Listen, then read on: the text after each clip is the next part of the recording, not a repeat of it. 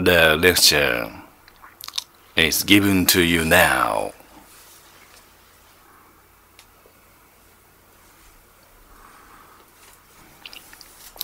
As the proverb runs, what is learned in the cradle is carried to the grave. What you experience shall be carried to the grave. What is the meaning of that? You had your time. You had your infant time. In your infancy, you got some experience. Is it a happy experience or unhappy experience? It depends how you remember now.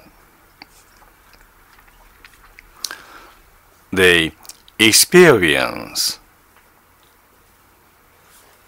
in the cradle is carried to the grave.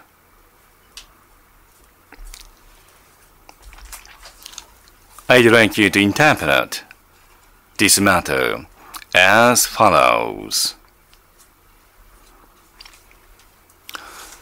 If you have fresh feeding, there is nothing impossible. Now you have purity in your heart. You are pure enough to observe, experience, and judge any of matters.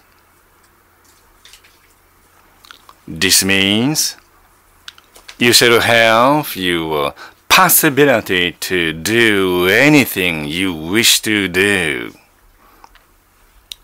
as long as you have pureness yourself in private.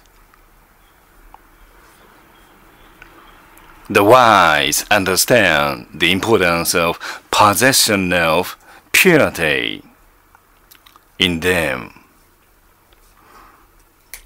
If you're pure enough, you can learn anything. You can get anything you wish to have. You experience anything you wish to substantially experience. Then it can be your private possession. Once you get something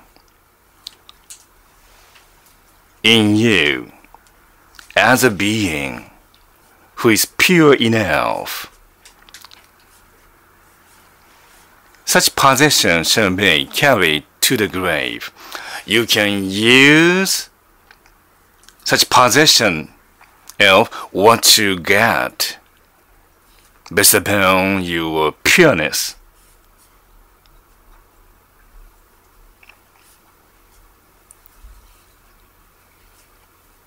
In the whole of your life, you can use your experience from the cradle to the grave. That's the reason I'm talking about the importance of pureness yourself.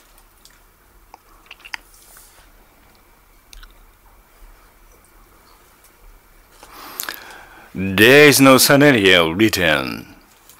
You are a person who writes your scenario. The future is not written yet.